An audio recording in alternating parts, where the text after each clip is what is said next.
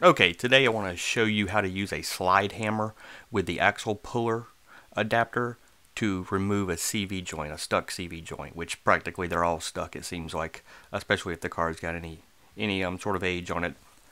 So here's what we got. This is my 98 Lexus ES 300 passenger side CV joint. I've already done the driver side, had to use the slide hammer for that as well.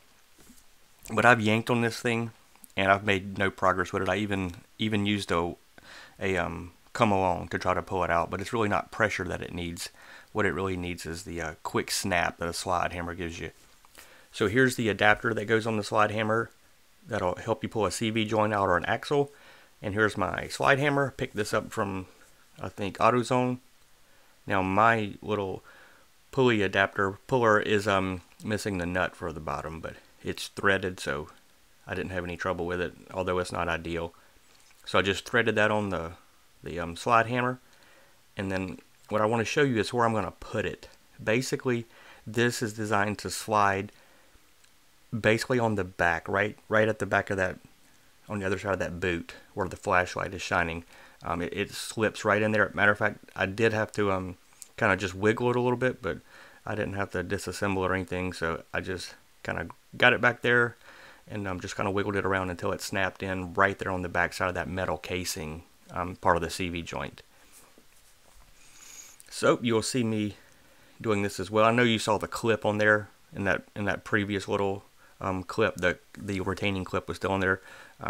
I was just using that from when I was pulling it out, but trust me, the clip has been removed. That is not why this thing is so hard to come out. So once you get on there, then the trouble is going to be to find the best angle. Obviously, you want to be yanking on the hammer so that it's pulling as straight out as possible, which is kind of tough in this situation. So I got the best angle I could. And this is a slide hammer. It is not a magic genie, so understand that it has limitations.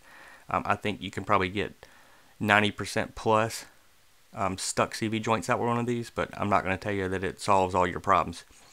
So you just hold on to the T-handle at the end, and then you just basically yank on that thing as hard as you can to try to get it to break loose. I did this for probably 10 or 15 minutes, off and on, no luck. Sprayed it with PB penetrant a dozen times, and then I came back the next morning, pulled on it 3 times, and unfortunately I didn't get that on video, but on the third pull the next morning, the entire CV joint just fell right out. So that will be the lesson learned. You know, give it a shot, work with it for maybe 20-30 minutes tops. If you haven't made any progress, just kind of keep soaking it with PB penetrant, and if time allows you, just give it time, you know, 4, 6, 8 hours, or if you can wait overnight like I did, even better. Hope that helps. Got a video coming up after this showing you how I actually got the CV joint, how you take the CV joint out, but I just wanted to show you this because I think this comes in handy with a lot of CV joints that are stuck, which it seems like most of them are today. Alright, hope that helps, and we'll talk to you guys again soon.